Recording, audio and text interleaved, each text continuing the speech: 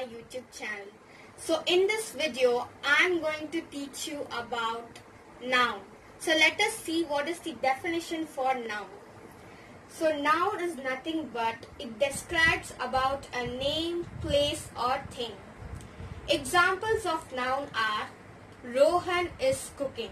So here you can identify that Rohan is the noun, as we have learned already that noun describes about a name, place and thing.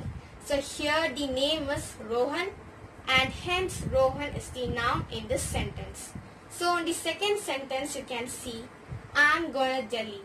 I'm going to Delhi in the sense you can identify Delhi is the noun over there, because we have seen before noun describes about a name, place and thing.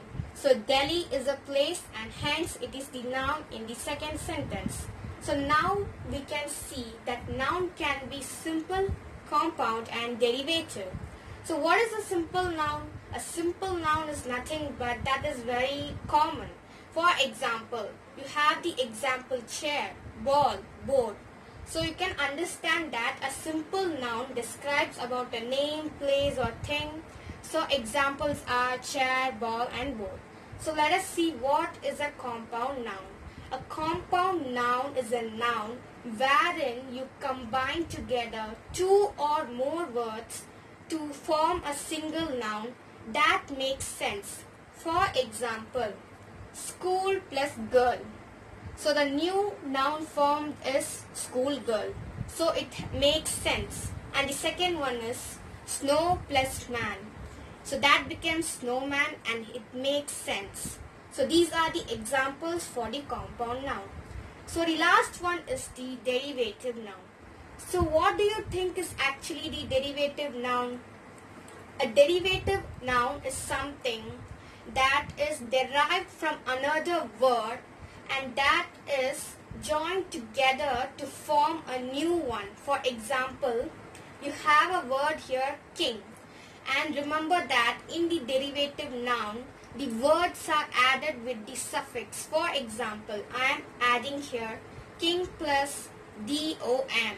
So I am adding king plus dom. So it becomes kingdom. And the second one, tour plus rism. So it becomes tourism. So these are the two examples for derivative noun. So again I am repeating the definition for derivative noun.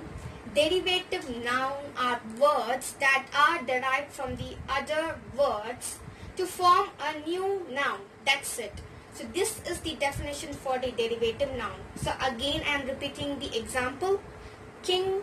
So if you add the suffix, you get the new one, kingdom. And for tour, you add the suffix ism, you get the new one, tourism. So hence, this is all about the three nouns, that is simple, compound and derivative. Hope you understand what I am teaching in this video.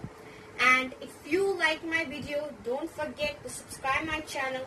And if you have any doubts or any uncertainty, you can comment in the comment section. So let me know your comments.